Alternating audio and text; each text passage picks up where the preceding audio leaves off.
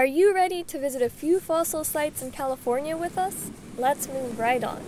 I like protected places because you can revisit them many times and the fossils are still there. Although, in the case of this beach, you can usually find many new fossils because the ocean constantly mixes up the gravel, rotating and smoothing the rocks to reveal fossils you would not notice during previous trips. Everything you find should remain on the beach. With that said, let's take a look at this large rock containing a series of vertebrae, likely small whale bones. When a whale dies and sinks to the bottom of the ocean, it attracts the various animals that feast on the carcass. It seems like these elongated structures are the burrowing of worms. We found plenty of other fossils, of course. This one is interesting. It seems like a large clam that was covered with barnacles. The shell eroded completely, leaving only the imprint, but the white, round outlines of the barnacles still remain. This rock was fossilized, likely mammalian teeth in the hard matrix. Cool. Here is another fascinating find. Could it be a set of bones from a whale fin? Few phalanges similar to those we have in our hands.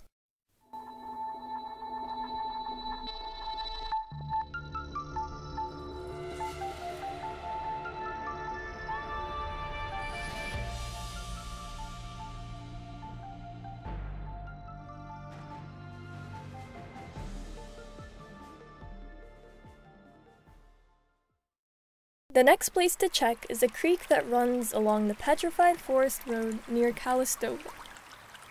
There are a few videos on YouTube describing this place, so we went there but did not find much. The place was definitely cleaned thoroughly, at least in the areas we searched.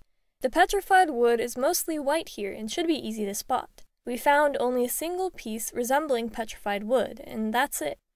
When you spend half a day in the creek, slip on wet clay a couple times, get your feet wet, and come home with a piece like this, you understand that people who cut and polish petrified wood into smooth and shiny pieces and make them available for purchase do a big favor to the public, bringing the beauty of these fossils for us to enjoy. Moving on to the huge bluffs of Muscle Rock Beach near Daly City of San Francisco. The marine deposits of the late Pliocene to the early Pleistocene age are massive here, and, if you look carefully, you can find plenty of fossils. It's mostly large clams, occasional clusters of sand dollars or sea urchins. The preservation is terrible. The shells are quite fragile, but they are there, and you can enjoy finding them anytime you wish because not many people really want to take them home. Just be careful. The cliffs are unstable and erosion is constant. The bluff's located right on the San Andreas Fault.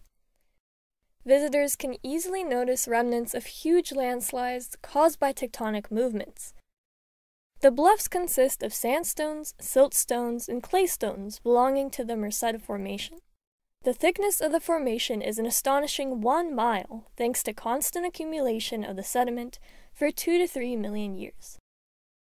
If you know where to look, you can spot a few ash beds that bear the ash of an ancient volcano, Mount Tehana, located in nowadays Lassen Volcanic National Park. Another cool feature of this place is that just around Muscle Rock, it is possible to see how the boundaries between the ocean waters and the bay waters collide. This is where a bit more muddy but less salty water from the bay mixes with clear ocean water. You have to be near the parking lot to see it from above. The weather, tides, and seasons are likely to affect your chances to observe such a phenomenon as the outflow of fresh water from San Francisco Bay.